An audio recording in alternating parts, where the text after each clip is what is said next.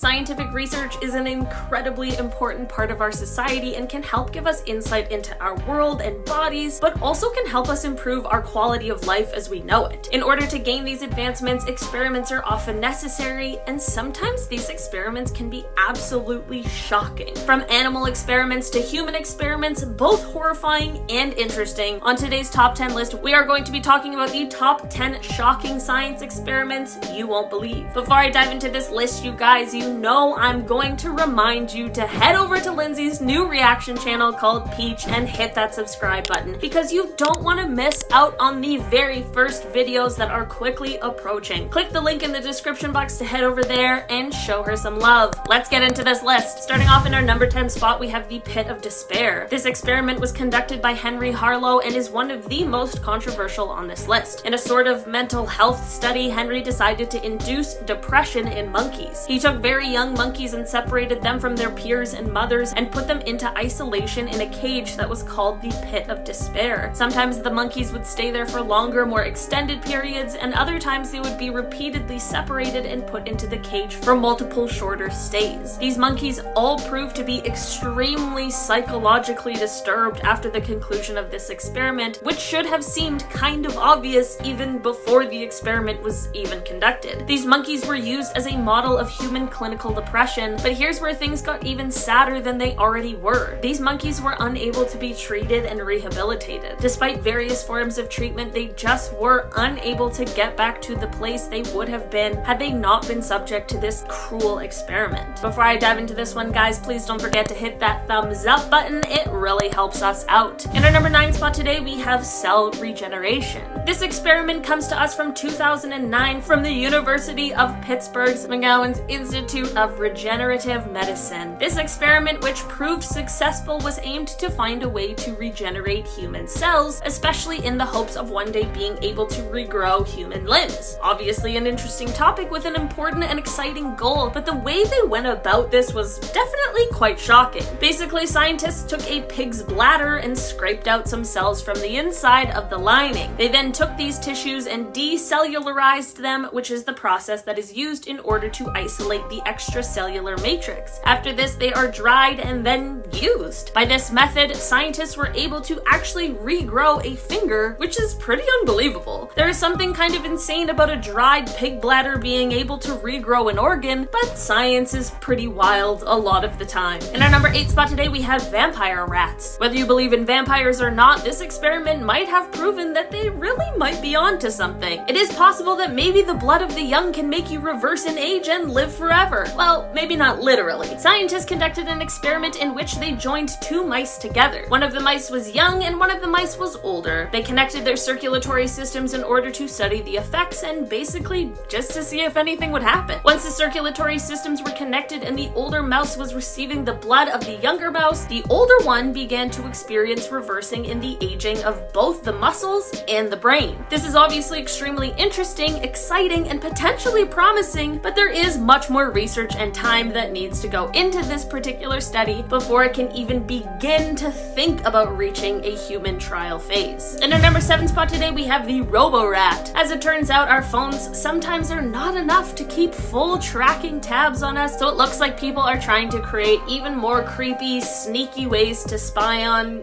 well, anyone. Researchers have found a way to have remote-controlled animals that can help them keep an eye on you. Cybernetic rats and beetles have both already been created and have proven to be quite effective, which is already quite disgusting and a little strange, but now researchers are wanting to take it even a step further. Next up is flying bugs. Imagine that fly buzzing around your bedroom and keeping you up at night is actually being controlled by someone who's trying to keep an eye on you. This one could definitely be the plot to a horror movie. Maybe it already is. In our number 6 spot today, we have the undead. If you've seen The Walking Dead or really any zombie anything, you'll wonder why anyone was ever conducting this experiment at all. And if you're a sensitive animal lover, you might want to skip over this number. A team of Russian scientists released a video in which they showed a few dog heads that were being kept alive by an artificial blood circulation system. In the video, the scientists used a heart-lung machine and were able to show the dog's head responding to sound. They would wiggle their ears, blink their eyes, and sometimes were even able to lick their mouths. In 2005, for some reason, American scientists began to try to recreate this horrifying experiment. experience. They flushed out all of the blood from a dog and replaced it with oxygen and sugar saline. Just 3 hours after this, and after a blood transfusion and an electric shock, the dog was somehow brought back from the dead. I truly wish I knew the purpose of this experiment, but I think I mostly wish it just never occurred at all. In our number 5 spot today, we have britches. Britches is a perfect example of a horrifying experiment done on an animal for human gain. Basically, researchers wanted to test out brain-implanted sonar devices in an attempt to create something that would be an asset to people without sight. There have been people without sight in the past, and I'm sure also in the present, who have been able to develop a sort of echolocation type skill where by clicking their tongue or making other sounds, they're able to map out their surroundings. Such a cool thing, and having a scientific advancement or the technology to help with this process should be an amazing thing, and it definitely is, until the experiment takes a very dark turn. This is where Britches comes in. Britches was a monkey who did have his sight, but in order to test the efficacy of this device, they needed a monkey without sight. Instead of finding a monkey without sight, they just took Britches away, and they did this by sewing his perfectly healthy eyes shut. This experiment was undoubtedly helpful in the scientific process, but it should never be at this kind of a cost. It is pretty clear that Britches most definitely did not deserve that kind of treatment at all. In our number 4 spot today, we have the Hoffling Hospital experiment. This experiment happened all the way back in 1966 in a time where the rules of psychological experiments were a lot more loosey-goosey. Because of this, the nurses that were all a part of this experiment had no idea that they were participants, which nowadays would be illegal. Basically, this experiment took place on the night shift. The night nurse would receive a phone call during the shift, and on the other end would be Dr. Smith, who's actually the researcher. He would ask the nurses to check the medicine cabinet to see if they had a drug called astrotin. This was actually a drug that was made up for this experiment, and it was just a placebo. The astrotin would clearly state that the maximum dosage was 10 milligrams, but Dr. Smith would ask the nurses to administer 20 milligrams. They were told that the doctor was in a hurry and he would sign the authorization papers as soon as he came to see the patient later on that night. If the nurse decided to give the patient the drug, they would be breaking 3 rules. They're not allowed to accept instructions over the phone, the dose was double the maximum limit stated on the box, and the medicine itself was unauthorized and it wasn't on the ward stock list, so it shouldn't be in use at the hospital. Out of the 22 unknowing nurse participants, 21 of them went to administer this drug. That's insane. This wasn't to say that nurses were bad people or bad at their job, but this experiment combined with the interviews that happened afterwards showed how the power imbalance and the social pressure that comes along with that can affect the outcome of a workplace extremely drastically, and in this case, it really could have been a matter of life and death. In our number 3 spot today, we have THN-1412. In 2007, there began the trial of a newer drug called THN-1412 that was intended to be used to treat leukemia. It is normal for a drug to have gone through an animal testing phase prior to being tested on humans, and this one was no different. This drug had been only tested in animals prior to this, but the animal trials were very successful, so it was dubbed safe to begin testing in human trials. To start off with, the humans were given a dose that was 500 times lower than the dose that was given to the animals, just to play things as safe as possible. Unfortunately, however, these precautions did not seem to be enough, as this drug that had undergone all the necessary pretrial steps ended up being catastrophic once humans became involved. This drug began to cause organ failure in those who had even a tiny dose of it. I'm not sure if there would have been a way to know this prior to this terrible event, or if this is just one of those terrible caveats to the trial testing process. In our number 2 spot today, we have the Tuskegee syphilis experiment. In the years between 1932 and 1972, there were 399 black impoverished farmers in Alabama who all had syphilis, who were recruited to participate in a free program. They were told that the program would help them treat their ailment, but of course, that never happened. The experiment was conducted by people who were trying to see what would happen if the disease went untreated. Instead of treating the men with penicillin, which was the recommended treatment at the time, the men received aspirin and mineral supplements as placebos. And while this experiment was conducted to try and understand what effect the spread of disease has on the body, the unethical considerations of the scientists who conducted it proved to be absolutely fatal and just downright cruel. Out of the 399, 28 of them passed away from the disease directly, 100 of them passed away from complications related to the disease, 40 spouses became infected, which then led to 19 children being passed the disease at birth. This whole situation truly is one one of those times where you stop and wonder how these things were ever treated as acceptable and really hope that things have changed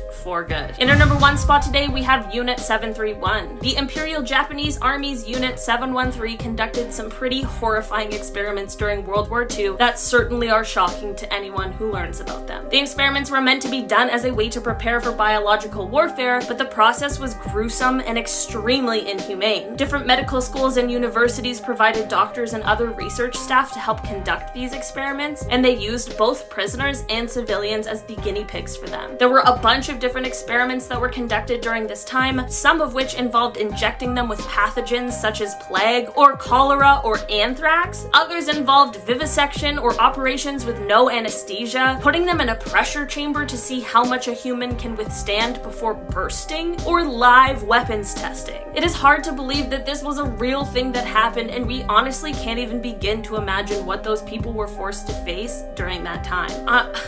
That's the end, and it was just sad, and I don't know how to be like, anyway, that was so upsetting, but that's the end of the video and we're done.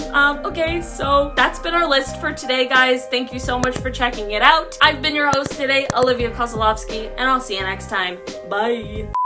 We are going to be talking about the top 10 shocking science from the University of Pittsburgh's McGowan Institute of McGowan Institute of Regenerative. This is going in the bloopers for sure because I can't say this word. It is possible that maybe the blood of the young can make you reverse in age. Why is this skipping? In our number 2 spot today, we have the, I don't know how to say this, Tuskegee. I'm gonna look it up. Sorry to whoever's editing this. You're used to this. Tuskegee. Tuskegee? One sec. Don't even worry.